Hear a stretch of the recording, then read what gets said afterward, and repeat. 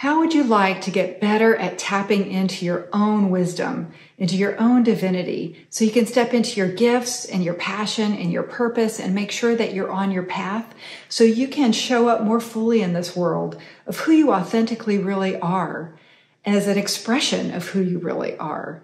So today I want to talk to you about presence, and there's so much conversation around it. Of course, everybody talks about being present, but how can we really do that? And how can we apply that to our lives in a way that makes sense and is doable and is just an easy way to move through our lives where it's not something that we have to do, but becomes more of a state of our mind and of our mindset.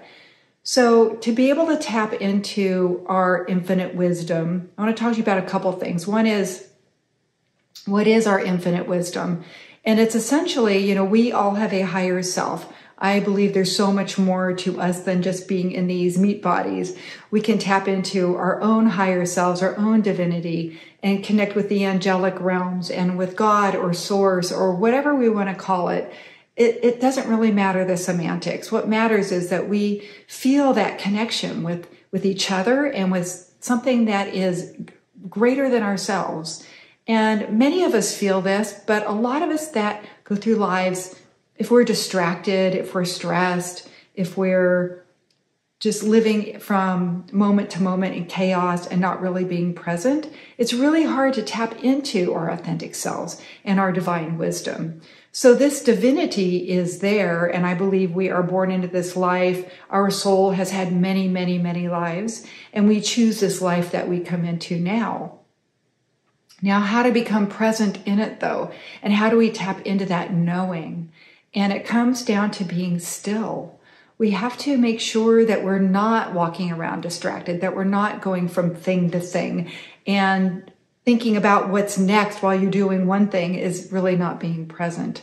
And if we think about it, there is only now. If you look at your cell phone, or if you look at your watch, if you wear one, it's now. What time is it? It's now, it's now, it's now. It's not tomorrow o'clock.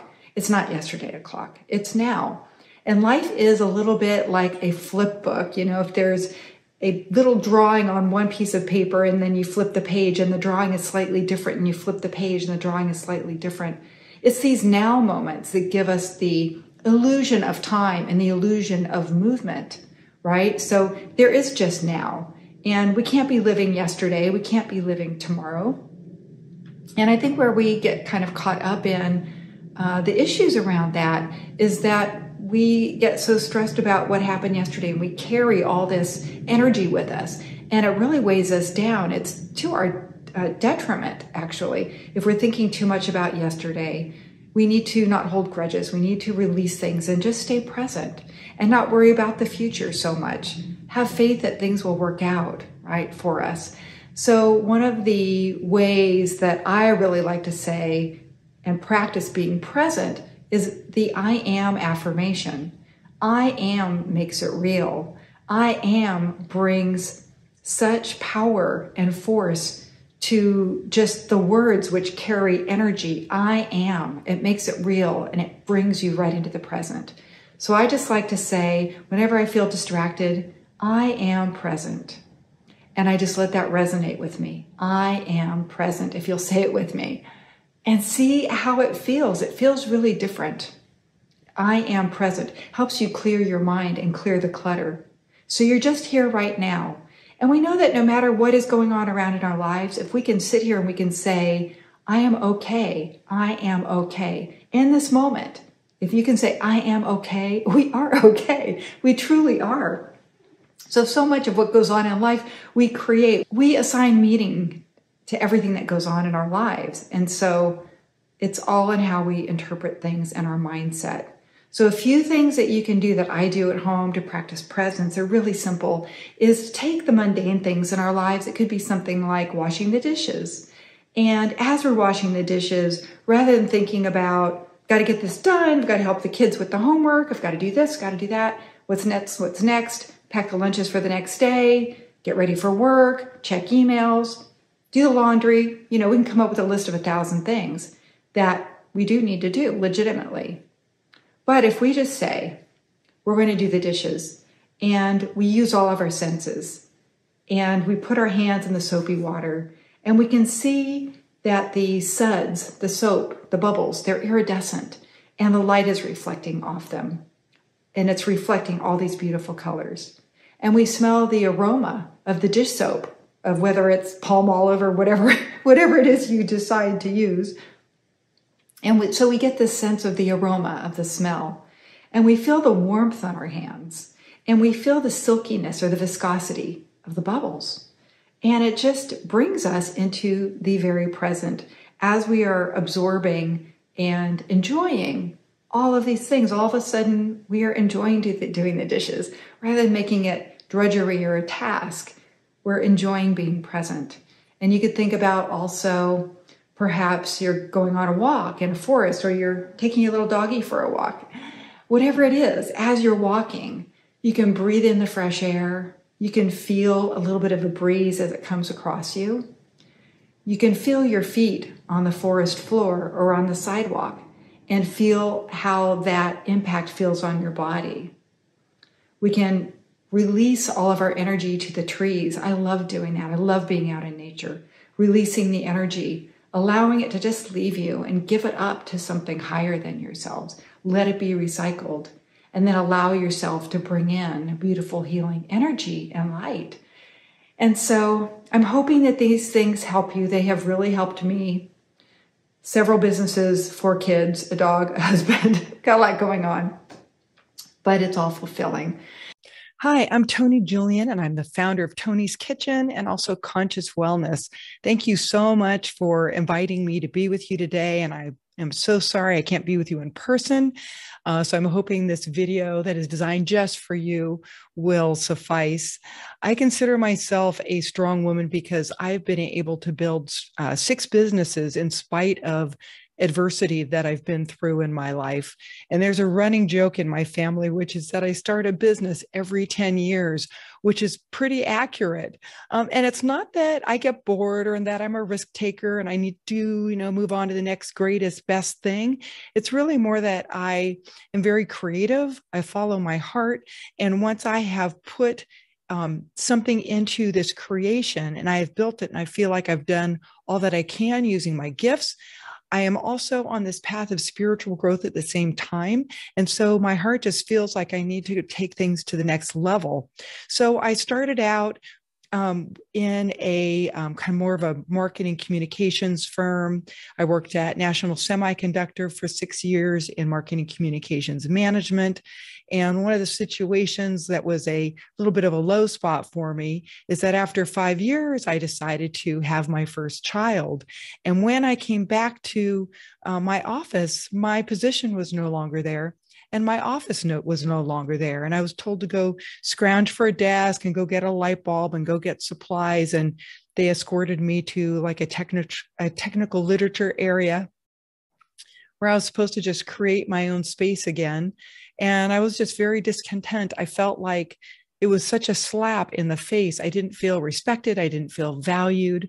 So because of that, I decided to create my own equality. Keep in mind, this was in the 80s, especially in an era of a very male-dominated workforce where we women were just trying to forge our way, and equal pay wasn't even a consideration back in that time frame. So I decided to venture out and start a marketing communications firm. And because of this, I was able to actually, within just a few short years, climb to the top 5% of all entrepreneurial women in the United States in terms of income at that time. I managed trade shows and conferences and special events. Instead of people having internal trade show coordinators, I acted as an extension of companies like HP and Intel. And I just really narrowed down what I did. I knew what was unique about it, and I brought my skill set to it. And this was at a time where I had literally, I started it because I had like an infant. I had a husband who was depressed, and he was also out of work. And I started this business out of my home, actually, without even enough money to pay the next month's mortgage. So it was a little bit of a brave thing to do, but I just felt like I was confident enough to know that I could pull this off and I could do a good job at no matter what I did. And so I just really focused on doing the best job that I could, being very service oriented, very fair, having ethics and integrity. And I built an amazing business with employees and everything for, the next 14 years. So I bring this up because there's this difference between working for someone and working for yourself. And a lot of what I have to say really can apply toward either, because if you have your own business, you are that person that's accountable. If you're working for someone else, you can still treat that like it's your own business, because if you're in sales, or if you're in a position of customer service, or you're in a position of servicing even internal people, you're still in that position of doing, operating with integrity, operating with equanimity, like making sure that every single situation is the best possible outcome for everybody, following through with your word. And bringing your feminine traits to it, I think, which is so important, is that we women do not need to look at trying to fit in and trying to act masculine so we can fit into this environment. Masculine and feminine energies are both very important. And when we have that balance, that's when we can really step into our gifts in a really safe way. And I've learned so much more since then, just in terms of my spirituality. I've been able to merge in just not only this confidence in myself and this leap of faith within myself, but to bring in other women and other people at the same time.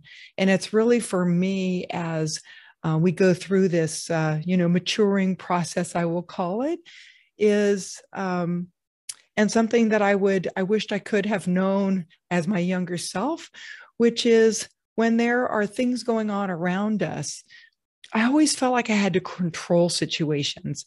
And I think that stemmed from my childhood, which it was very out of control. I had an alcoholic parent.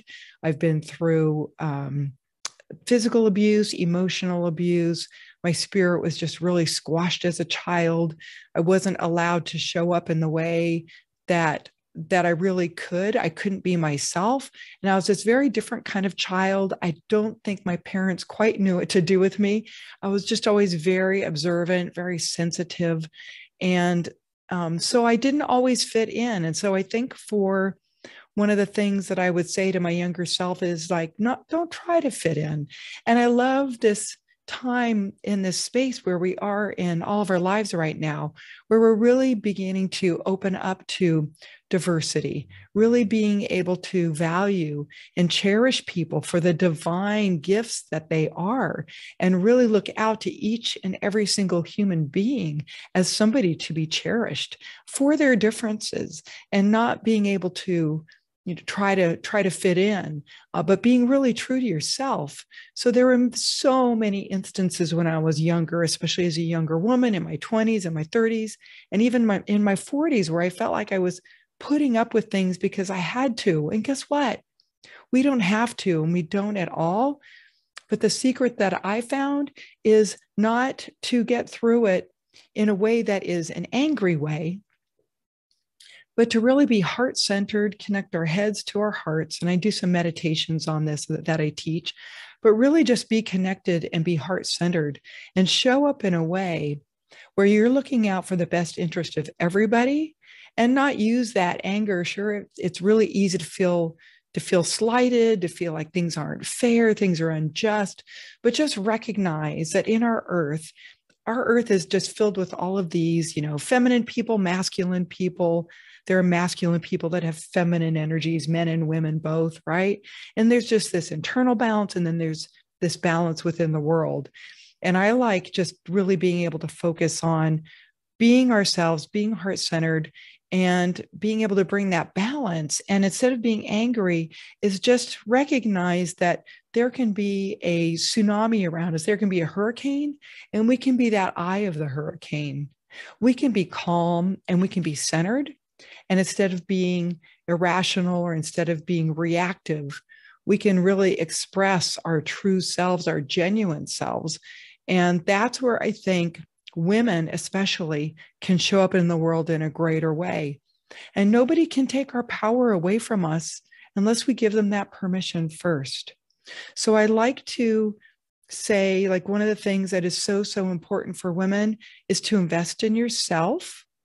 And so many of us have grown up, especially for me being a child in the late 50s and 60s and 70s, growing up, is that we are really programmed and conditioned to feel like we don't have a voice. And we really do. And I feel like we need to really step into our intuition and use those gifts and not make sacrifices. There's no reason we should have to compromise on anything, on what our dreams are, on what we believe is to be true for ourselves, on protecting our family and our friends, and having priorities and values. And to me, it never mattered what other people's values were. It only mattered what mine were. So with that, I also like to be very still and just tap into my intuition. And I think when we do that, we can really take the time, instead of being caught up in the flow of everything around us, is just, really take that time to be centered and trust ourselves. And as women, we must invest in ourselves. We think about, Corinthian wealth management. We think about our finances. That's one bank. And you've got 3 other banks that you can use. One is that your bank of your emotional wealth, your physical wealth, and your spiritual wealth. And I believe in making deposits into those and investing in those areas for yourself as you go through your life. And as you go through your life, I will ask you to consider this notion that self-love is the foundation for self-care. And when you have that self-love, self-care becomes effortless. It takes away willpower. It takes away going with the flow. It takes away just, peer pressure. It takes away all those things. So I would ask you instead to come to every situation with equanimity, looking out for the best interests of all involved, being heart-centered and confident. And I believe that in our society and throughout most of the world, women have been suppressed and devalued. And it's time where we can see that impact. That evidence is everywhere around us. It's created imbalances in politics and in religion and in governments and in businesses. And it's negatively impacted our humanity and our beautiful earth. So I just ask for you now to assert your, what I call the divine feminine, your high vibrational way of living, sacred and equanimous in nature, healing and nurturing, connected and protective, and where you can show up with your voice, your purpose, your power, your light, and your gifts. And just when we become aware of this balance, this importance of self-love and self-care, we can show up in the world as just a very fierce and loving presence. So I hope this has given you some insights into my life and what is motivating me. And I feel like I have found my purpose. And I'm just so very grateful to all of you for listening.